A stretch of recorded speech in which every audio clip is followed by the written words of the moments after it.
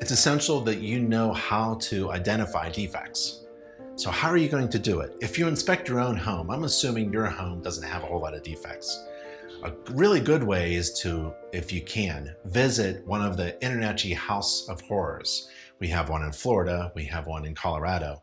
It's a house with 1,000 defects, purposely installed, built under our roof, so that you can inspect a house with so many defects, it would take a lifetime to have that many defects inspected. So inspecting your own home, you probably know where the problems are. How do you get practice? Well, we have some resources to train yourself on defect identification. You want to learn how to identify defects, and you want to learn how to write up in your inspection reports those defects in clear to understand, concise, plain English language that describes your observations. We have a course. Click the link to get to, this is one of my favorite courses, Defect Recognition and Report Writing course.